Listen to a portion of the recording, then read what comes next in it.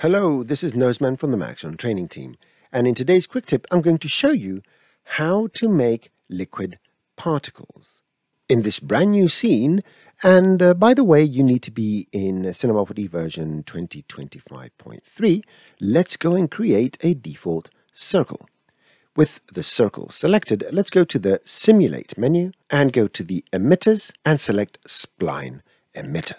Let's go to the Spline Emitter emission settings and set the shot to 30,000 particles. And if I rewind and press play, you will see that we're going to get 30,000 particles shot and going in all sorts of directions. Let me extend my animation to 600 frames, and I'm going to go to the properties and emit them being still without any speed.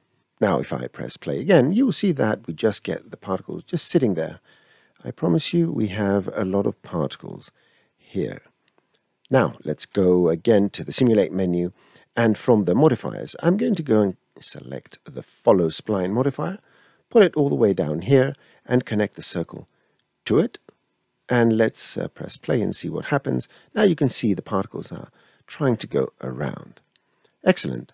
And now we're going to add the modifier that creates the liquids. So let's go Simulate, Modifiers, right down here at the bottom. Let's add a Liquify Modifier. Rewind, press play, and you will see now that the particles are behaving like a liquid, but they have gravity. So stop your simulation, press Ctrl or Command D to go to your scene settings, simulation, scene, and remove the gravity.